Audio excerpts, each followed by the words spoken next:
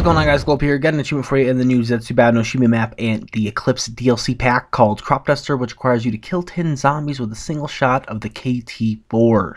So, to get this achievement, I found a nice little spot by green water. This is where I like to train, and after training here for a while, I found that the catwalk is a pretty good area to kind of funnel the zombies in, I guess.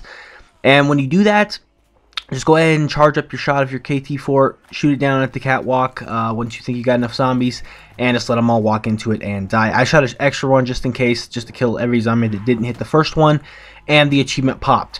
This achievement is weird just because a lot of times I felt like I was killing more than 15 zombies doing it at different areas around the map, and it just wasn't popping the achievement.